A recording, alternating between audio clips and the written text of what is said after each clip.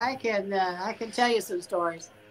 Well, we are going live now, and Patty is going to tell us some stories here. I'm very excited to be here with Patty Boyers and Katherine Freund. We're going to be talking about mobility in rural areas today and some unique ideas on how to make that happen. Our friend Michael Sena, who writes The Dispatcher, recently said something like 40% of rural communities in the United States have no public transit services whatsoever. And that's a huge issue, especially if you're a senior, if you don't have access to a car, you have mobility issues. So those are some of the things we'll be exploring with Patty and Katherine, and we'll be exploring Katherine's product, ITNCountry, and how that evolved.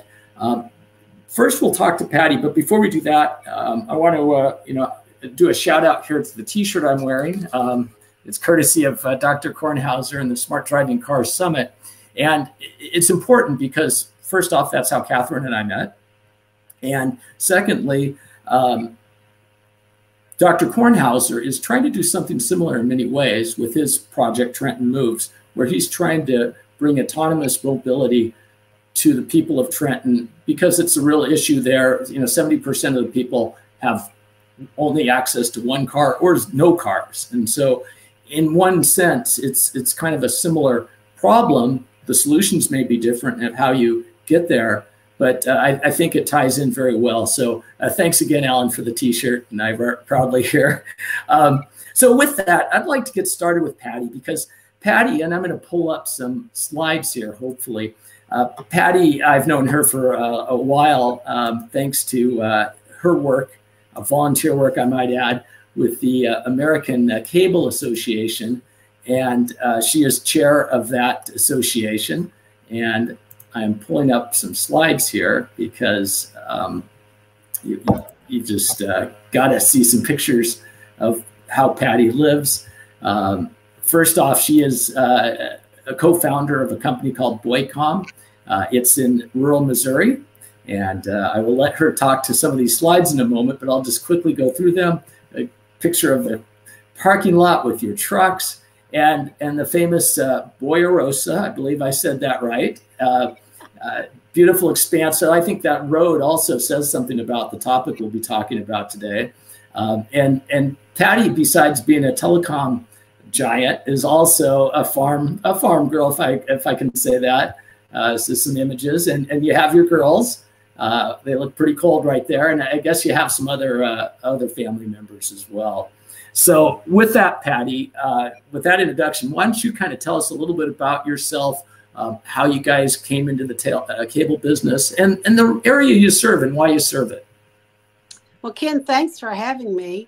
I'm always game to get the opportunity to tell our story with not just my story with Boycom, but ACA's story and the 700 members companies that are much like us across the country. The ACAC, which is we changed their name again, American Communications Association, and we call our acronym is ACA Connects. And so we represent, like I said, companies just like mine who really have no voice in federal politics, but the federal politics are in our business. And so we banded together almost 30 years ago to give ourselves, to try to develop some kind of a leverage, and we have done that. One of the things in our mission statement is that we are the thought leader on the Hill for the specific issues that are relative to rural provision of initially cable TV, and then as we've rolled into it, broadband is dominating the biggest part of what our companies provide. And so where I provide those services at, it's in Southeast Missouri. We provide cable TV still and broadband phone services to about 4,000 or 5,000 people in a 5-county area in Southeast Missouri. Now, we're not right in the Boot Hill, but we are right before you dip down into that Boot Hill. And in 4 of the 5 counties that we provide service in, are perpetually impoverished, which is a designation based on the census. And those counties, those 5 counties, have, received that notorious designation because their mid to modern income annually for a home is below the poverty level since the 1960 census. So we have some true challenges. We have the Ozark National Scenic Riverways, all 3 of them in our area. We also have the Mark Twain National Forest in our area. So you have to work with that federal agency. And, just a whole host of other logistic and geographic problems, sparse population. We have population that is shrinking in some areas. In some areas, because of broadband, they're growing. Folks have learned that they can go to the house and work from just about anywhere, but they can't do that without broadband. And that's just like Catherine's business is that, you can't get to the doctor if you don't have a car if you live in the sticks. So I understand and appreciate what she's attempting and doing and thriving at. And I look forward to sharing with y'all. And yeah, we do raise cattle. That's subsidizes our broadband business. That's hilarious. And I've had some technical difficulties here. I thought I'd stop sharing the screen, but I don't know that I have. So I'm not certain what's going on there because I seem to have a bunch of screens that we're looking at. So hopefully that will resolve itself. In the meantime, I do want to share my screen again. So I will get Katherine's presentation going here. And hopefully that will be a little more seamless. I feel bad for not having your image on there, Patty. I think I might have messed up, but let's see. I will go to the PowerPoint, which... Nothing like live video, huh? Exactly. Here it is. It's called VOD Presentation, appropriately enough. And we will just... The nice thing about live video is you can edit it afterwards. So the power of editing and also the power of slideshow mode. So I rearranged your presentation just slightly, Katherine, because that saying, I think it was by Covey, about start with the beginning in mind.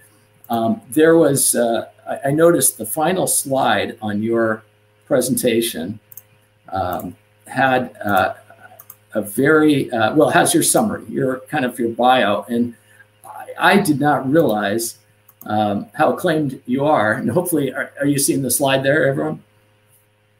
Okay. So one of 12 people are changing your retirement, presidential appointee, advisory committee for the White House Conference on Aging, AAA Inspire Award honoree. So you've done some cool things. And before you even really start, Katherine, if you could talk a little to and I have to unmute you, a little to your, what started your journey here way back when? And if you have to unmute, it's on the lower left. I thought I could unmute you. I'm unmuted now. Excellent. But now that you've rearranged my slides, I'm afraid I can't speak now. Oh, everyone, all the others are the same. We could start with slide 1. There we go. but it is a neat journey, and at some point today, maybe we can talk to that. We don't have to right now. We can follow your slide deck. Well, no, I'm happy to go through the slides, and I think what you want me to mention is that I got involved in this issue because a member of my family was involved in an accident. But I think lots of people, for whatever reason, get involved in something because someone they know or love has been affected. And it just, it gives you a push from behind or lights a fire under you, whatever metaphor you want, but it just makes you get involved. And that's what happened with me. And I know many other people who have had the same experience. And that was a while ago, right? I mean, the only reason I bring that up is because this isn't just something you've come up with yesterday. This is something that's been going on for a long time, right? Your company. It is.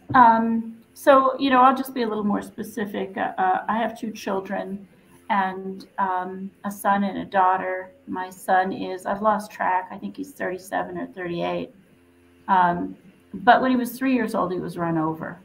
And thank God, he slipped through a little hole in the universe and he came back to us, and he's fine now. He's absolutely fine. But the issue, which is mobility for our aging population or for other people with special needs, is an enormous, barely recognized national issue, and it affects families in many, many, many ways. I recently have been introduced to a man, Alan Lapotin, I hope I'm saying his name properly, and he's started an organization called Trusted Riders that provides trained escorts for older people who cannot travel alone. And I hope he will not mind my saying that he got involved because his mother was walking from a doctor's office to a transit vehicle, and there was no one to escort her. She'd recently had surgery on her leg, and she tripped and fell on a construction site, got an infection in her wound, lost her leg, and then lost her life over not having an escort into a vehicle. So there are a lot of people in this country whose lives are affected either because they don't have transportation, they don't have the right kind of transportation, they don't have the right kind of assistance, or because they're behind the wheel and they really shouldn't be, but they're driving because they don't really feel like they have any options and they want to stay in their home. So it's a big, big, big national problem.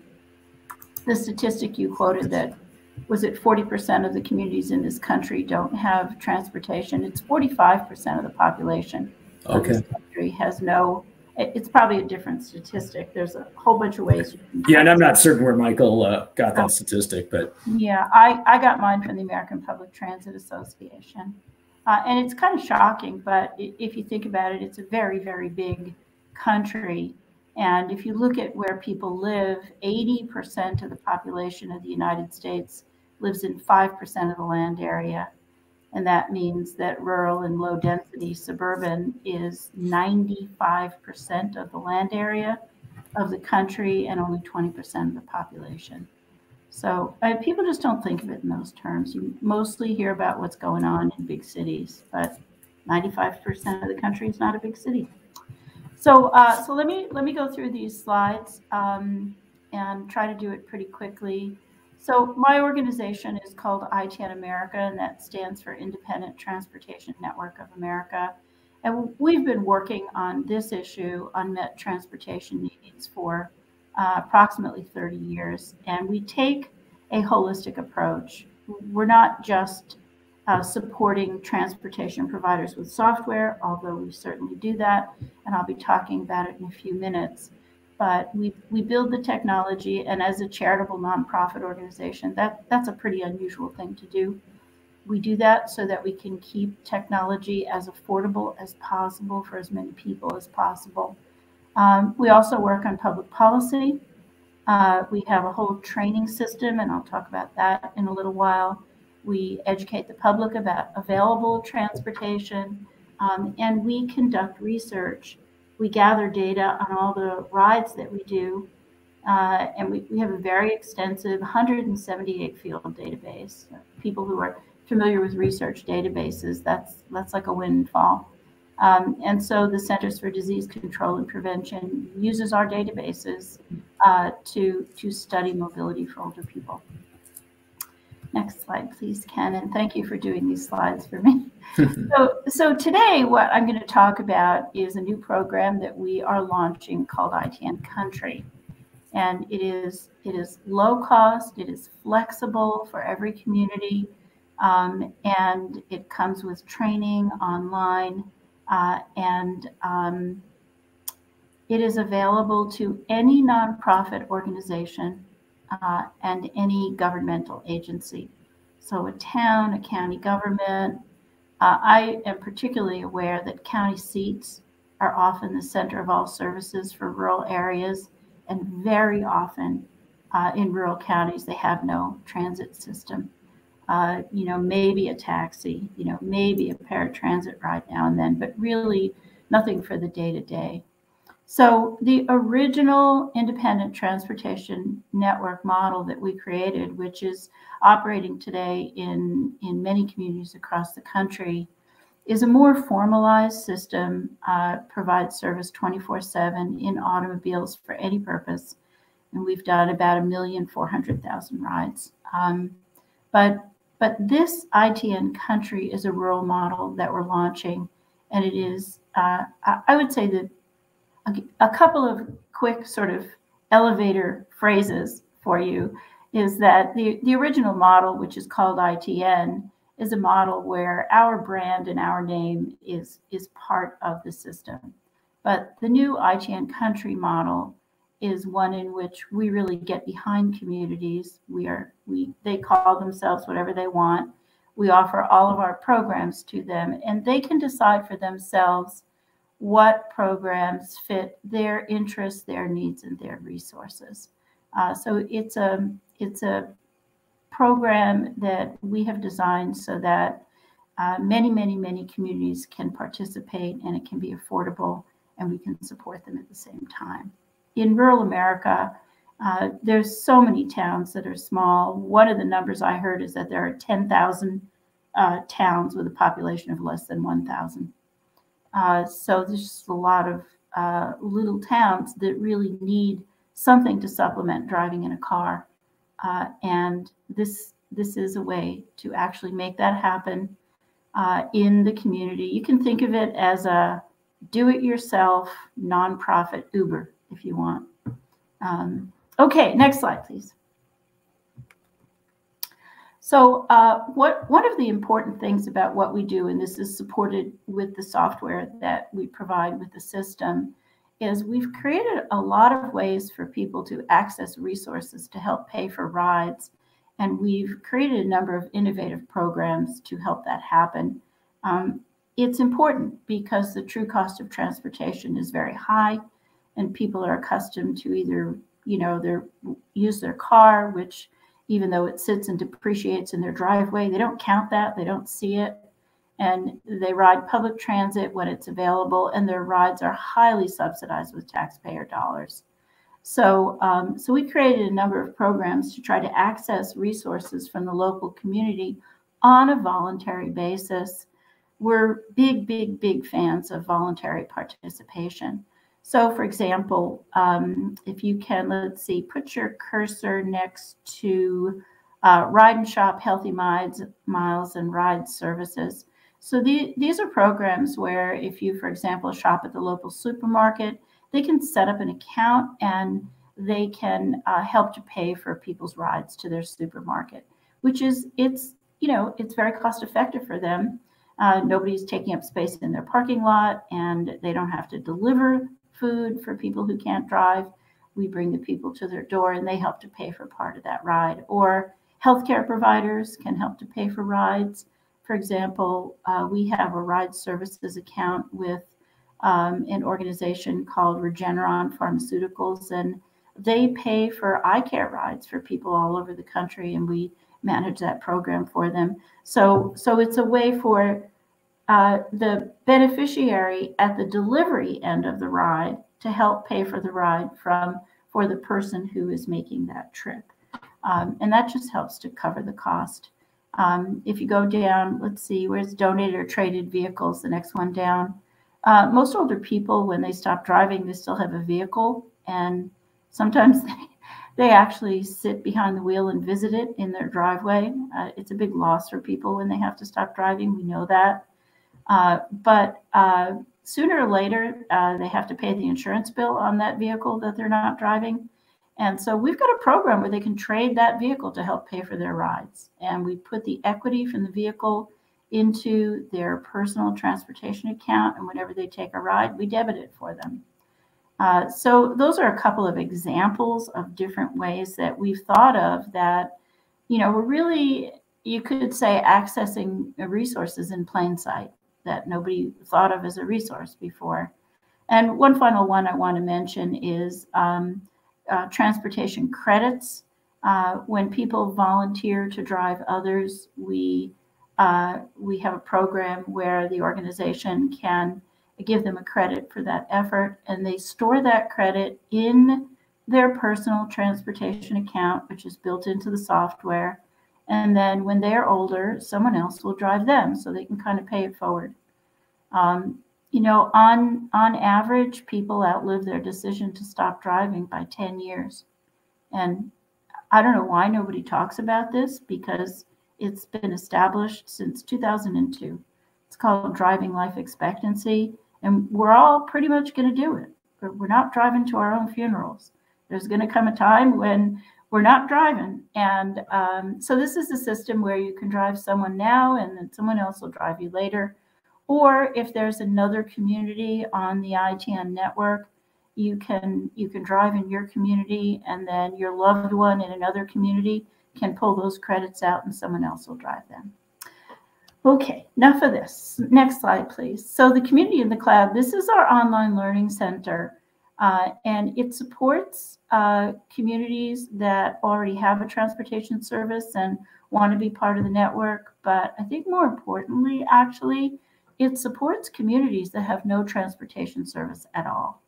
As I mentioned, that's 45% of the communities in this country, 40% of the communities, 45% of the population. And so we have a free information center, free startup tools on the Community in the Cloud. My email's at the end, and people can email me if they want to get online. And those tools, that toolkit, helps people in a community who want to get started providing a volunteer service in their community figure out all the nuts and bolts of where do we have our service area. You know, you have to define it somehow.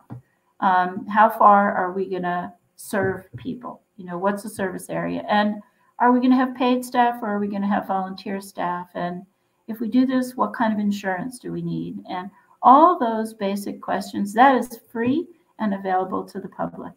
Once a community goes through that planning, and we'll help people with that, but once you go through that planning, if you are interested in joining the ITN network and using that technology, then there's a whole other set of tools that are available to you to help you manage and run your organization. And this online learning center, which we call the Community in the Cloud, is linked to the technology ITN Rides 2.0, which we've been building technology for about 20 years. We are now moving it to the Salesforce platform. And I'm very pleased to say that all of our routing algorithms, which make your routing efficient, have been donated to us by Esri, and we're very grateful for that donation. Next slide, please.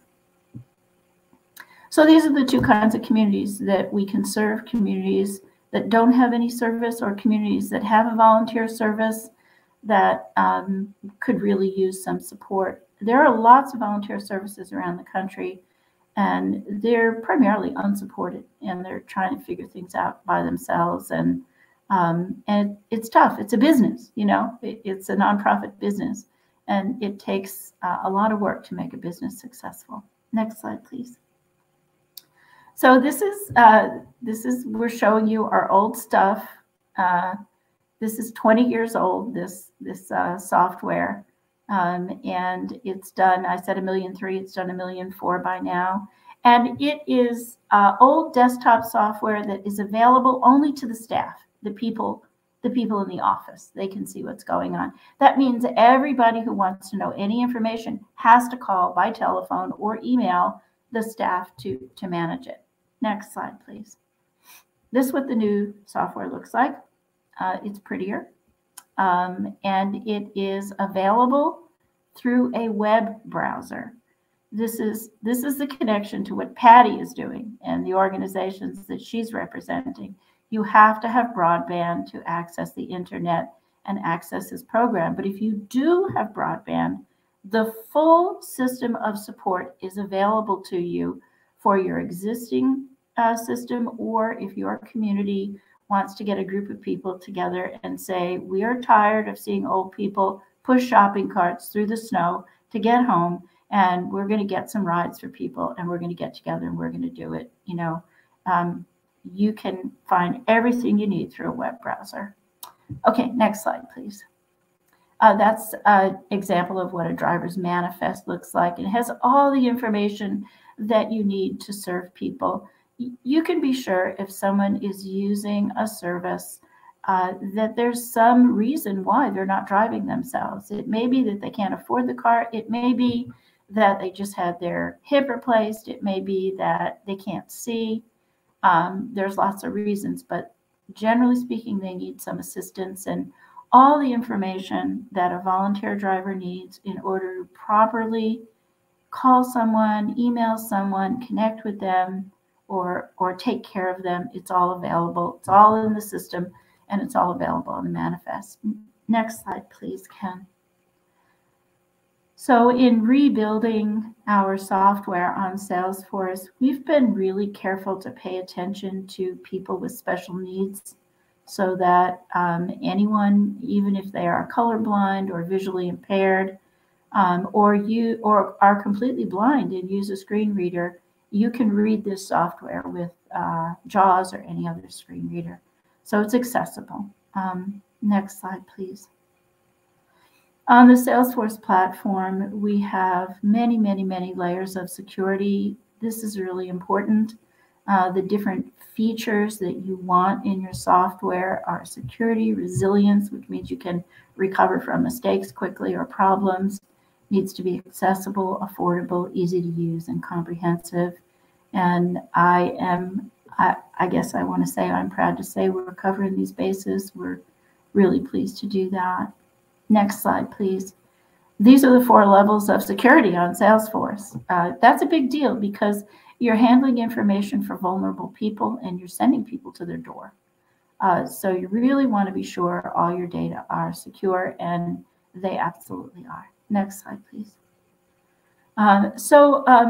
Remember I said that the old software was visible to the staff, right? But ITN is designed as a community-based and community-supported nonprofit effort. And that means that if you have portals for all the different kinds of people and organizations that want to participate or can participate, that they can get into the technology through their web browser, through their portal. So the old software, no portals. The new software, next slide, please. I think I got a picture of the portals here. There you go. The transportation staff obviously can get in.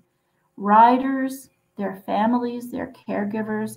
It's especially important for older people who need some help scheduling their rides, that their adult children can get on and schedule rides for them. If you have a system where you charge for rides, family members can get on and pay for people's rides for them, just pay into their account and set it up for them. Volunteers can pick up their rides through the internet, either volunteer or paid drivers, all the information they need. And volunteers may be assigned their rides, or they may choose to use a system where they want to select which rides they do themselves. Both of those are possible through the system. And then there's a portal for businesses and healthcare providers and other community organizations that want to participate, either by helping to pay for rides or by scheduling rides. They can get in as well. So it's very open, but it's also very secure. And those are two seems incompatible, but they're actually very, very important, and they're all in the system. Okay, next slide, please. So I want to mention this. We are in the process of becoming completely digital. And in the business world, they call that the digital transformation. In our case, it adds enormous value to the system. For rural communities, for small communities, they can log on to the browser and they can use the ITNCountry or ITN Rides software and be on the platform. But also, sometimes people just want to know what's already available. Is there anything available in my community? I need to get to the doctor in 3 days. So we have a website, Rides in Sight, and you can search the database. It's free. It's available to the public. Or we've got a toll-free number, 8 a.m. to 8 p.m. Monday through Friday. You can call a trained customer service representative, and they will give you custom help for every single person who calls for the transportation services that are available in your community based on your needs. So if you are a veteran and you want to know what veterans rides are available, we can help you with that. If you need to be escorted in and out of the vehicle, we can tell you which services will provide that escort for you. If you are low income and you're looking for rides that are free, we will tell you which rides are free, and so on and so forth. Very, very custom, which is really what you need in order to meet your transportation needs. So that's the website for that, and it's highlighted there for you, ridesinsight.org. Or write to me, call me, and I'll introduce you. And the last slide I want to talk about is the last piece in our digital transformation. So the three pieces I mentioned already are the ITN Ride software on Salesforce, the Rides Insight call and searchable database, the community in the cloud training system. And then I really think that we just need to change the way Americans think about and support mobility for older people and for the special needs population and for communities where there is no public transportation. I mean, who knew this problem was so big, right? I mean, really big. And it seems to be invisible and under the radar. So we are going to be starting something called America's Volunteer Driver Center. We'll be working with the Centers for Disease Control and Prevention on a public information campaign to help people understand the size of the problem. And this is a problem with an answer. The answer is people need a ride. And there's lots of private vehicles out there and lots of people with good hearts and good intentions. If we bring this to their attention, I think they will volunteer to drive. So we're going to do that. We're going to bring together a national advisory panel with representation from business and industry, from philanthropy in the nonprofit sector, and from government at all levels. We're going to have a national information campaign. You know, I think of the Red Cross. If every community got blood donations the way every community is getting volunteers to drive people who need rides, there would be no blood in the nation's hospitals. We just can't solve major national problems by inventing it over and over and again, one community at a time. So, so America's Volunteer Driver Center is going to be to volunteer drivers what the Red Cross is to blood donation. And we're going to set up a website where anybody in the country who wants to volunteer to drive can be screened and trained, and we will match them with the available nonprofits in their area that is looking for volunteers. And that's the end, I think. Oh, those are the different three sectors of the economy that we're currently working with, and the foundations. We are very grateful for their support, and our industry and business supporters and the different parts of the government we're working with. I hope I have not talked for too long. And the last slide has my email, but Ken already showed it in the beginning. So that's it. I hope that made some sense because I talked pretty fast, I think, but happy to take anybody's questions if anybody has any. Yeah, that was terrific, Katherine. I think your PowerPoint is still probably on there, isn't it? Because I'm having a hard time unsharing it. But you know, that last thing, it just, since driving seems to be in people's blood, the Red Cross analogy or metaphor is probably a good one.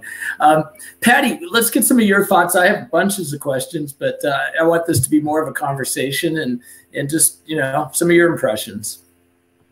Well, when we had our conference call a couple of weeks ago, 3 weeks ago, I was unaware of this issue. And so I did some quick research in my neck of the woods.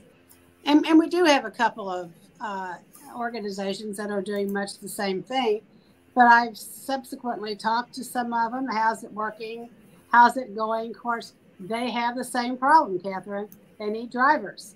They need vehicles. They need resources. Right. And there is, for them, for here in my area, there does not seem to be any loss for folks needing the service. And so this is very much a needed, and you've been at it for 20 years. And I got to say, I'm just Johnny come lately to the deal. But I can see for the upgrade in your platform on your, to be web-based now, could be very advantageous, not only from a bringing everybody together, but to be able to, you're out there in New England and I'm here in Southeast Missouri, and you can communicate in real time with folks that are here. And that is based off of web-based and broadband needs. And so we do have a centrally themed commonality. So, you know, we do things for the community as well, you know, the lower packages in some cases to nursing homes and to hospice homes, and to we have a pretty good sized senior population. But you know, I applaud you for this. This is quite an undertaking. You all been at it a long time, so you seem to know absolutely every nook and cranny where there's money available. And you know, Ken, I think it's a great deal. Well, that's good to hear, because I thought the same thing. But then, you know, I live in the city, and you know, in San Jose alone, there's 125,000 people over 65 years old. You know, I'm sure a lot of them, I know a lot of them have problems getting around. So if it's that big of a problem here, and we don't necessarily have good solutions, clearly it's an issue elsewhere. And I do like the fact that Ricky Bobby is one of your drivers. I noticed that on one of the screenshots. So probably gets the person right to their destination, right, from that movie, I guess. I didn't invent Ricky Bobby. Is he a race car driver or something? He was from some movie. It was a comedy with Will Ferrell about a NASCAR race driver. So okay. A little bit of trivia there. But one question I have, you know, I just read an article in AARP about scamming, and how you know, it can happen to anyone regardless of education, intelligence, whatever. And people, it said the one common denominator was they get people at kind of their weak times, their emotional times.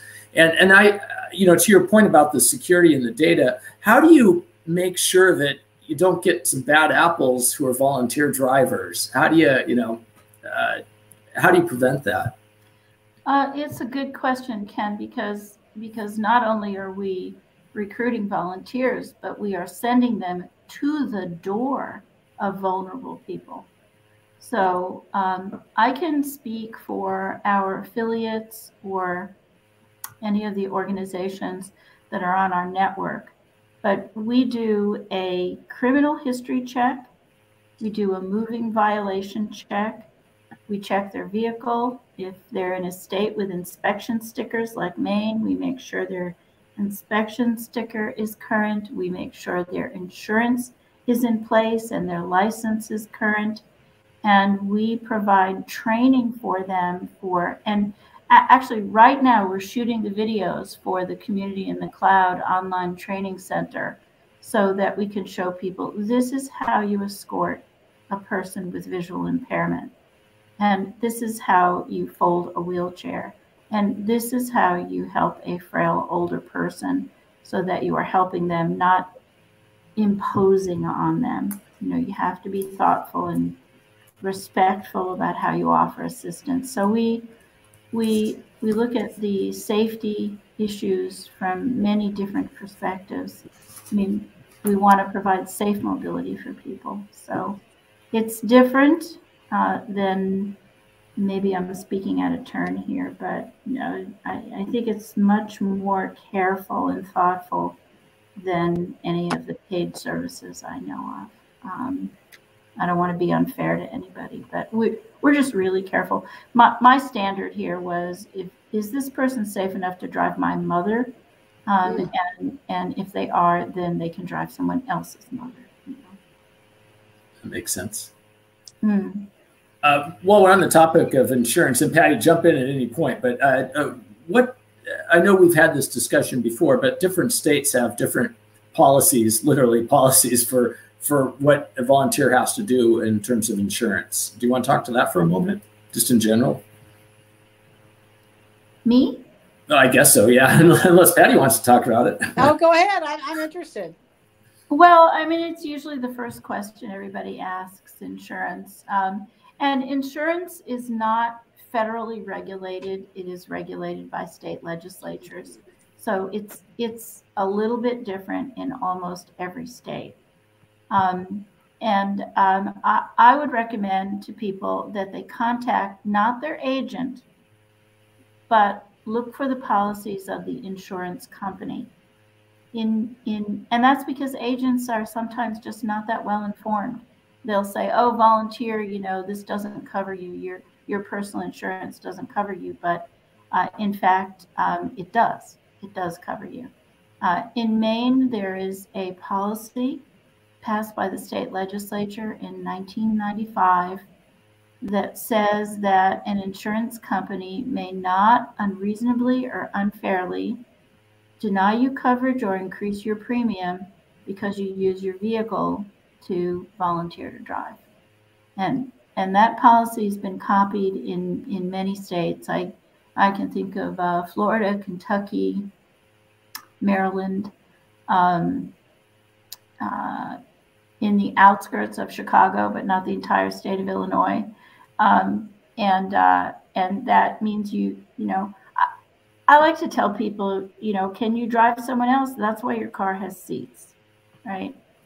You know, you can put someone else in your car and drive them somewhere. We all do it all the time, and you shouldn't be discriminated against because you're volunteering. A couple of years ago, Uber and Lyft had paid lobbyists going through the country, and in 3 years, they changed policy in 47 states and the District of Columbia.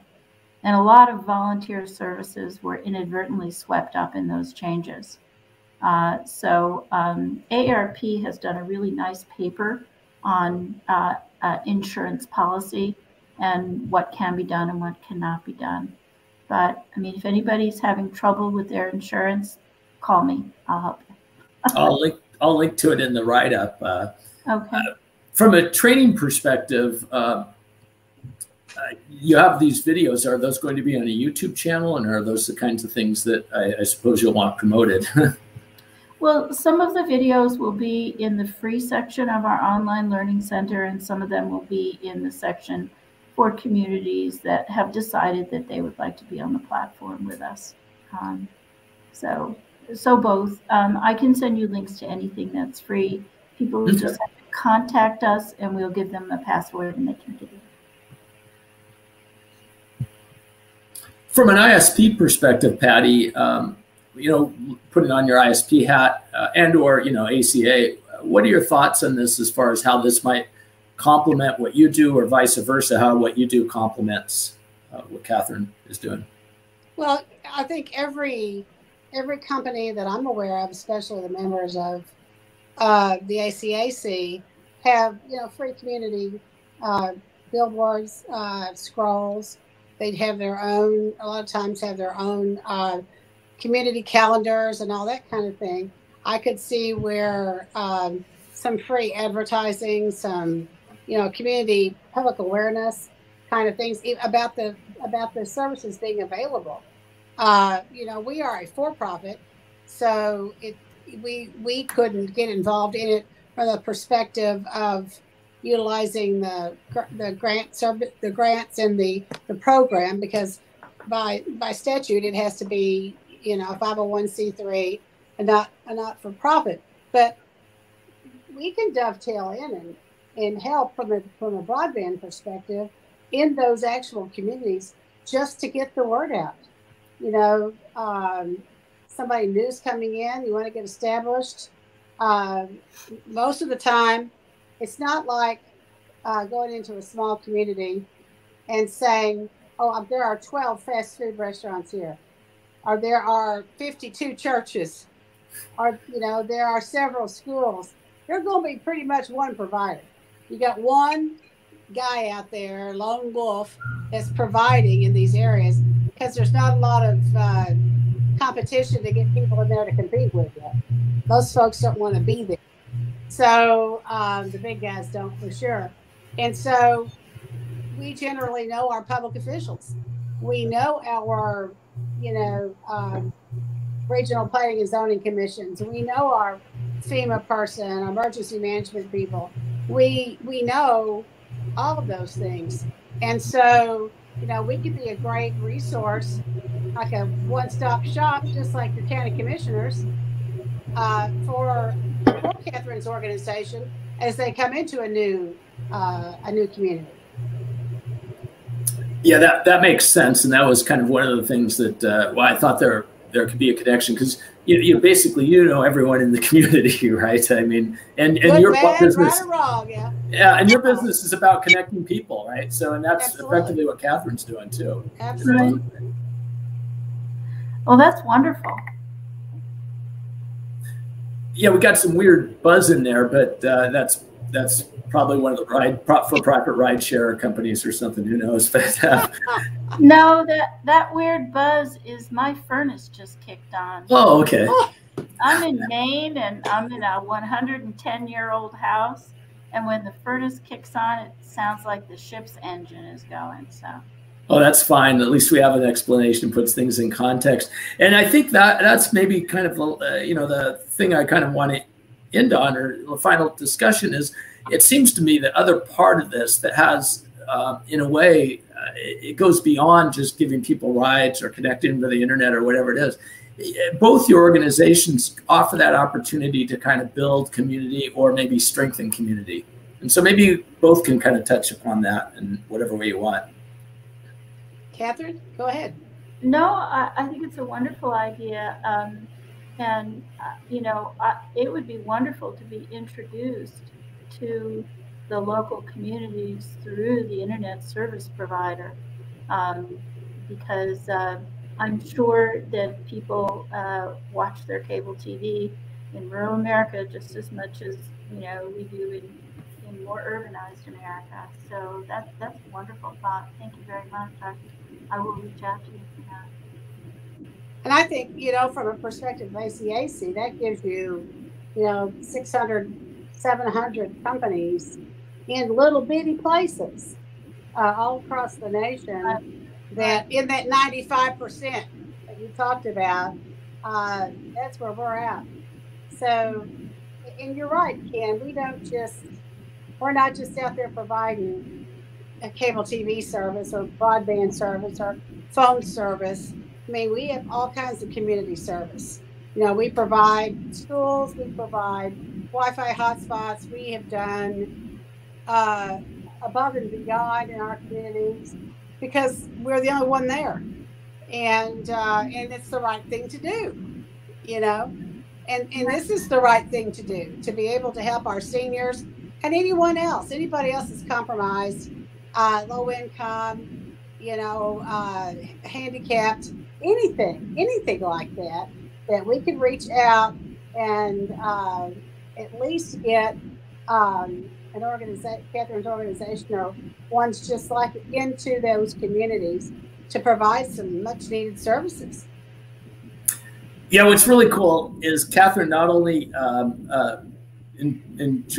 talks is the owner of the product, I guess you're nonprofit owner, but she uses the product. So Katherine, why don't you just tell us a little bit about how you'll go at 5 in the morning to bring someone to a MRI or whatever it was. Oh, I guess I still drive, and I enjoy it. Volunteering to drive is an incredibly personal, rewarding experience. You sit on the front seat next to someone, you have a conversation. And I always volunteer for the middle of the night or early morning rides. I don't sleep well anyway, so I may as well be helping somebody do something. So I do the 5:30 a.m. dialysis rides or airport rides. But there's one ride I do every Sunday that they need me, and it's someone who's been an ITN member for 23 years, and she's really proud to tell you she's 95, I take her to church, and she is the person who folds and stuffs our invoices every month and sends them out as a volunteer. I will also tell you, we take a 100-year-old woman to work 6 days a week. She's been riding. Oh my gosh. And it's volunteers. She goes early in the morning. She tells everybody what to do. And when the weather's nice, she wears her leather mini skirt. Such hot stuff. Everybody loves to drive her. So yeah, I volunteer. We have wonderful volunteers. It's really rewarding. It really is. I know all forms of volunteering have their own rewards, but this is, the people we drive, they come out of their homes. They are so happy to see somebody. Sometimes people are isolated and they don't see anybody for a long time. And then the volunteer comes to their door, and if they need help, helps them into the vehicle. If they go shopping, carries their packages in and puts them on the kitchen table. And it's good stuff. It just is good stuff. And this sounds corny, but it's a privilege to help people this way. It really is. It's very rewarding. And I think cars are like little rolling living rooms. They got picture windows, they got music piped in, they're upholstered, they're climate controlled, and people get in, and the next thing you know, you're exchanging recipes or talking about grandchildren or something like that. So yeah, I do it, but I'm just one of a lot of people who do the same thing, and we all love it. Well, it sounds like fun. It sounds like a great thing for this country. In the ITN country is an appropriate name for that. So, Patty, Katherine, I both appreciate your time today. Patty, do you have any final comments? Or? Well, I just want to shout out to Katherine. I bet COVID was a real challenge for us. I can only imagine the challenge for y'all. And when you said the word isolation, that clicked, because we were installing broadband customers and fiber to the home through these people's windows, and from our truck in their driveway, we'd lay their modems on the porch, and they would come out, pick up the modems, go back in their house, call us on our cell, and we would sit there and we would walk them through a self-install. Wow. And so I called that, Ken, you've heard me say it before, it was my pedestal, from the pole to the pedestal to the porch policy. And we didn't have any face-to-face interaction. Our customers people are busy. But, folks like to visit, and they like to, especially if it's a senior citizen, maybe a widower sitting there, all they've got is that television and, or, their internet or their iPad or whatever. And I can see where it would have impacted your business greatly, because you still got those doctors. That's the other thing we're big into, is telemedicine. And provided the doctor visits via Wi-Fi rather than in person because of health issues and because of the pandemic. How'd that affect you? We lost a couple of affiliates who couldn't make it through. And all of the services, with the exception of one or two, are doing fewer rides now than before the pandemic hit. The lion's share of our services have stayed running. The kinds of rides we do are different. It's much more necessity rides, food or healthcare appointments. But I think, before COVID hit, I can tell you from the data we gather through our database that the average age of people we serve is about 80. And the most common age is 85. And 3/4 of the people nationally are women, and 62% of them live alone. Wow.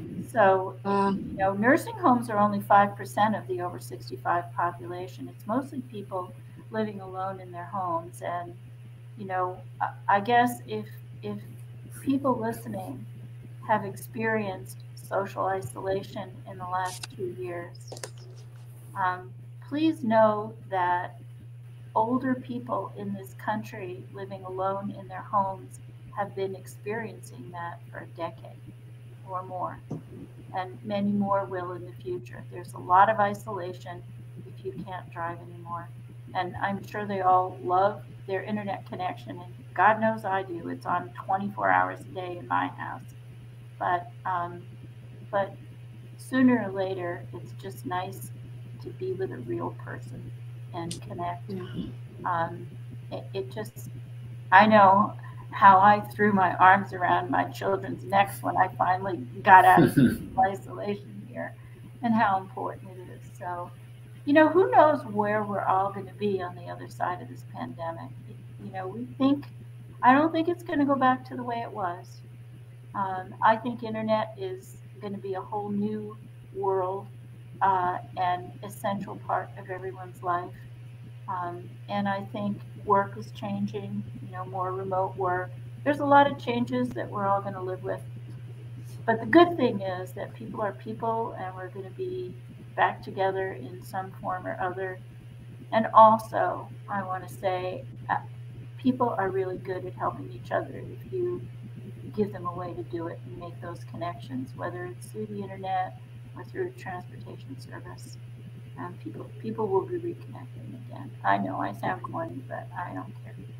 Not corny. We're herd animals, even there you go. We are herd animals, and we do like interaction with one another. Once we started going back into people's homes, here, of course, the state of Missouri never did have a complete shutdown, but and the only cities that actually had mandates were Kansas City and St. Louis. So I like to tell folks, which is the truth, that we socially distance as a way of life down here. So it is. It's not like, but still, yeah. Whenever you go into a senior citizen's home and work on their cable, we've got our technicians. They get pie. They get, can I get you a cookie? Can I do something for you? And they end up spending 30 minutes on a 20-minute call, or 35 or 40 minutes on a 15-minute call, because they're having pie. But, that's how you build customer relations, because it's just the right thing to do. And I believe, Katherine, just like you, that most folks are good, and that we will find a way to still relate to one another and be good people. Hear, hear. Yeah, that's a great way to end today's conversation. I can't agree more with that. And I've just been so thrilled to have both of you on here. And I will see if I can figure out how to stop the stream here. And I will go back and take this video and clean it up as needed here. Hopefully it turned out okay. So thank you, everyone. Well, actually, you know what? Yes, a couple comments in the Twitter. We talked a little bit about liability, but maybe we should address that. There's a couple of comments I missed earlier. Ricky Bobby is from Talladega Nights. That was the movie. Thank you, Lila. And she says, every time this subject comes up in my work, Georgia Department of Public Health Older Driver Safety Program, the first thing everyone yells is liability. Can you talk a little bit about this? And we have talked a little bit about it, but I don't know if there's any more to say about liability. I've said everything, I can say. There is insurance, and people are covered. And I remember when we first got started, the insurance company called and said, you just can't be escorting these frail older people in and out of their house. You just can't do that. That's too risky. I can remember where I was sitting when it happened.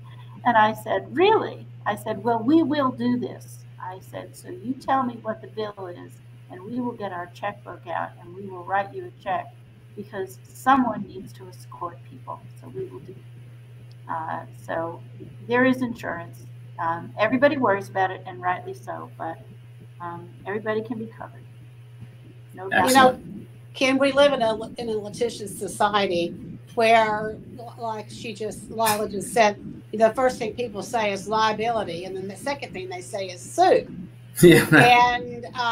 And so that's where the liability comes from, is to cover your rear end when you get sued. One thing I have learned about the insurance industry is it has grown with, morphed with, and transitioned into many different kinds of coverages that probably weren't initially available when Katherine started her business. And they will grow with it. They'll figure out a way to cover, and they'll come up with an actuary to tell you how much you're going to pay for it too. But they will cover it, and there are ways of doing that. Going to your state insurance boards in your states, like right there in Georgia, you can go to the State House, and there's a Department of Insurance, and then insurance companies can be compelled to cover your specific needs. Their problem is actuaries and how you figure out what that's going to be. But after they get rolling, the insurance industry is pretty flexible. They'll roll with you if you're legitimate, and it's obvious. This organization is very legitimate. Well, in 1,400,000 rides, I do not know of one lawsuit. That's awesome. You better that's terrific, wood, sister. Find you some wood right now. Knock on it. Have your old mantle behind you. Woo!